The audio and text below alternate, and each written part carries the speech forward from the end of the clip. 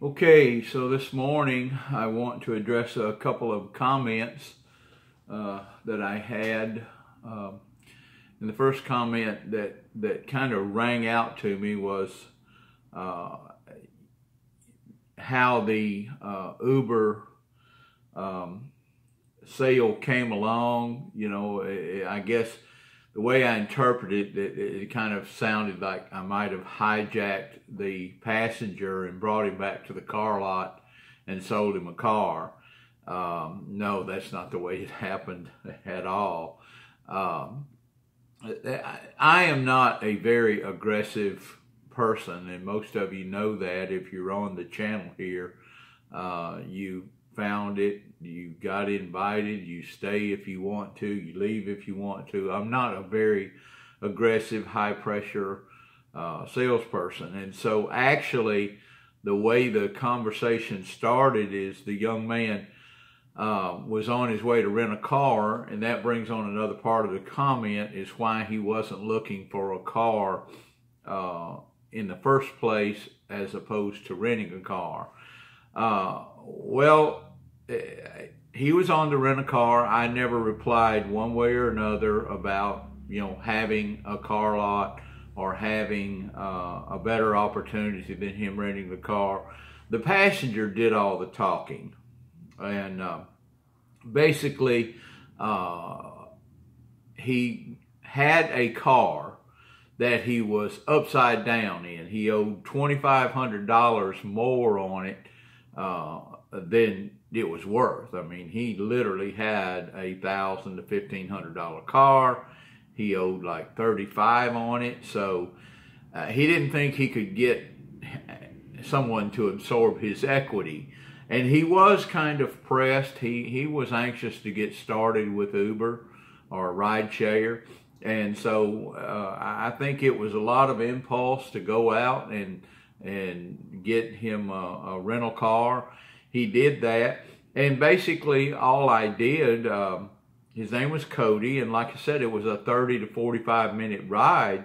And I listened to him for the most part. And I told him about the Uber car that he was riding in was about, a $5,000 car, that I didn't spend a lot of money to get into this venture.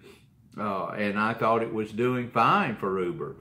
But anyway, like I said, he was into a $250 a week commitment on his rental car. And so I simply gave him a card, and that was it. Let me know if I can help you. Good luck. Let me know if you need any help on Uber. Although I'm new, maybe I can help you along a little bit, and just let me know. And I said, if you would like to hand out some cards for your passengers that people may need cards, let me know. We pay a nice bird dog fee, no pressure at all. Dropped him off, and that was on Saturday. Monday by 8 o'clock, he was on the phone with my son, whose cards I hand out. I'm not a high pressure salesperson. As I said, I don't sell at all. I mean, hey, if you want to buy it, fine. If you want to watch it, fine. If you don't, I'm fine with that too. I let everybody evaluate the circumstance. So he called my son, Shane, and saying that he had met me and he was interested in knowing what Shane could do to help him. And he explained this situation to Shane, that he was $2,500 out of equity and on his car. And so Shane was able to roll over. Shane loves this finance business, and he was able to roll over his equity situation into the purchase of his new car. So the Nissan Rogue, you've heard me mention that, it was a $10,300 sale, and it was, but that was also including a $2,500 out of equity situation. So we were actually selling the Nissan Rogue for, I think it was $8,500. Or it might have been $8,000, but whatever it was, the selling price, there was enough difference there to absorb his equity in the selling price. So he was ecstatic. This young man was not feeling any pressure at all. He was so thankful for what Shane did for him. He had about that same car payment anyway, and he upgraded to a very nice car, keeping the same car payment and getting away from the rental payment. Keep in mind that when I picked him up and met this man, he was looking at a car payment that he wasn't going to be using, and he was looking at rental that he was about to add to his budget. And so, you know, it worked out great for him. By no means, as you can see, that here that I didn't hijack the customer and never would hijack a customer. I want to point out that one of the things that I do in my Uber prospecting is I have a tablet with a headrest mount. And so that tablet is on a loop, a slideshow loop. And it's really just ads on there. It advertises for the cars, advertises me personally, the amenities that I have. I can, well, I was going to show it to you, but anyway, I will want to put it back in the car and show you that. And so that tablet, a lot of times, it asks the passenger if they have any questions at anything at all that I can help them with, just to ask me. That's all they can do. So it says, ask me about if you need a good used car. That's one of the slides on there. It says that tips are not required, but appreciated. So that's one of the slides.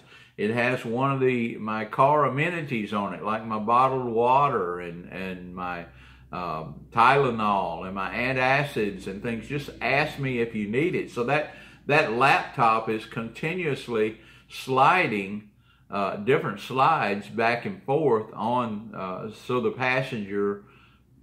rear passengers are seeing that slide. And I ask everybody to enter the rear of the car. I have some people that want to ride up front with me, and I guess that's okay, but actually I keep a cooler up there to discourage that, and that forces some of them to go to the back. Now, when I've got 3 passengers, obviously I move the cooler to the trunk, but I keep that cooler up there for 2 reasons. Number one, easy access to bottled water if a customer wants it, but the main reason is to block the front passenger seat, so they literally have to get into the back seat and they see the slide working.